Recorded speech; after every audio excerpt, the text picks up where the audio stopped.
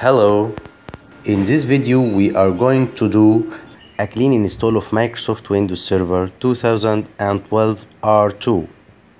Before we start, we first need to make sure we have the minimum requirements to install Windows Server 2012.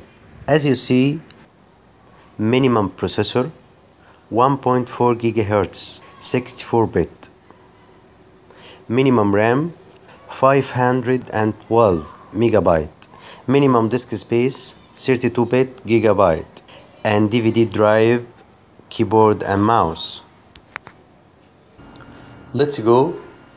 Insert the Windows Server 2012 bootable DVD. The server should detect it and boot from the disk. Once you get press any key message, press enter or any key to boot. Wait for a while till the setup loads all necessary files. You can change these to meet your needs. The default values should be fine for now. Next, install now. Select the edition of Windows Server 2012 with GUI. I will select standard with GUI.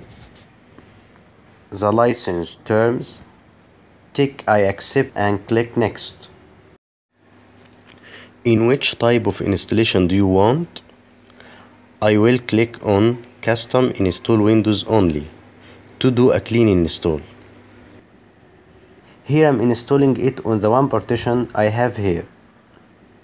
New, apply. As you see, two partitions created. One for system and boot files and the other for Windows.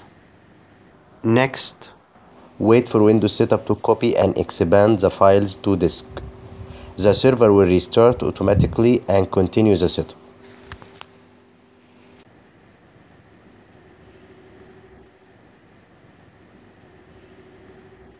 Set up a password for the local administrator.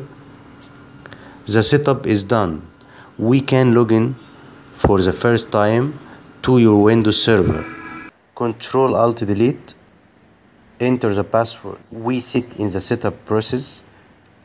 Windows Server 2012 R2 installed successfully. Server Manager launching, and you can add your role.